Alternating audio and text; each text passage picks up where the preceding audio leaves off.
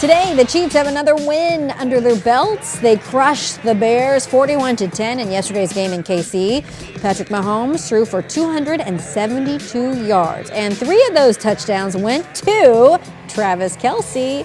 But that's not why Travis is trending today. Nope, not at all, Michelle. If you go anywhere online, log on anywhere, you're going to see the internet obsessed with this moment right there. Kelce's special guest at the game, Taylor Swift. There's even more video. Look at them walking out.